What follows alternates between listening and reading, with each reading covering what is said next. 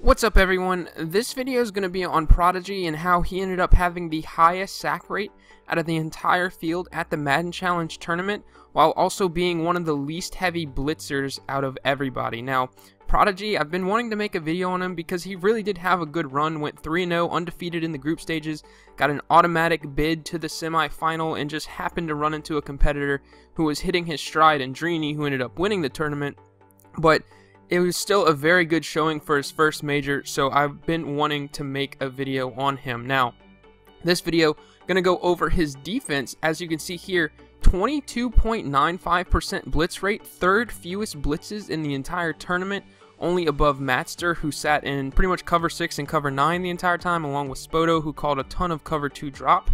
But the highest sack rate, 22.33% sack rate. So as you can see, blitzing doesn't always correlate with sacks, so I just wanted to give you guys a few examples of that throughout this video. Now this first example is going to come from his game against Matster, and this is just going to be an example of Prodigy adjusting and knowing where he needs to be on the field for his given defense. Now Matt was running obviously a ton of single back tight slots. His main passing play out of this formation was the HB wheel, and with either underneath crossing routes or underneath hitch routes. So what you're going to see here, Prodigy just knows where he needs to be. Got the underneath crossing routes.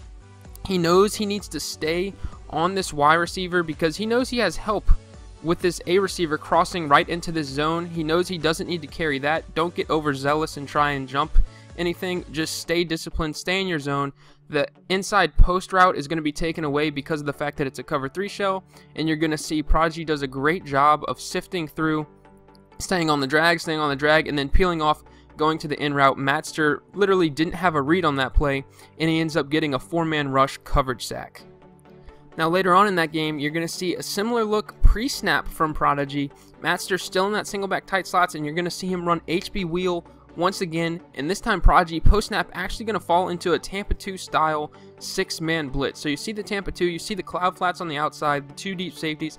Prodigy has the entire middle of the field to himself, and you see he understands this time he needs to play very, very aggressively over the middle of the field. Look how much further up he is this play compared to the last example. He knows he needs to get underneath those crossing routes and dissuade Matster from throwing them, so that Matster has to wait for one of his longer developing routes to break and get open. But that's just not going to happen right there. He chips the Y receiver, pulls back on the A receiver. Matt's only reads right now, his X post is just starting to break along with the in route by the B receiver, but in this case it's already too late.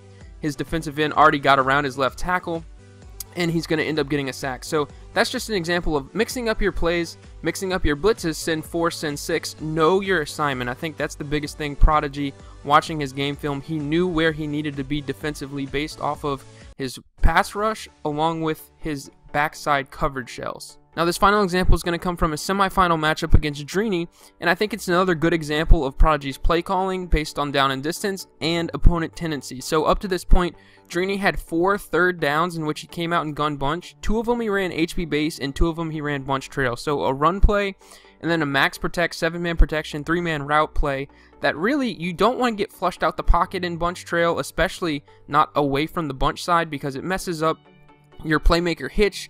When you're on the run, it gets harder to kind of direct that traffic, and you obviously don't want to get flushed away from the bunch because you want to be able to roll out to try and hit that corner route everybody loves. So in this case, 3rd and 4, Prodigy fighting for his life. As you see late in the 4th quarter, he's going to dial up a DB Fire 2 press blitz right here, and it's going to work like a charm. Dreeny's actually going to go with the PA post play, which is a mix-up on what he was doing beforehand, but in this case, Prodigy sends 6, and as you see right here, Prodigy once again knows where he needs to be. The entire middle of the field is his, but he recognizes the play, obviously PA post based off the play fake, and he knows, I don't need to worry about that deep post route. I blitz 6, I have the Tampa 2, and the other thing, look how aggressively Prodigy pulls up these safeties.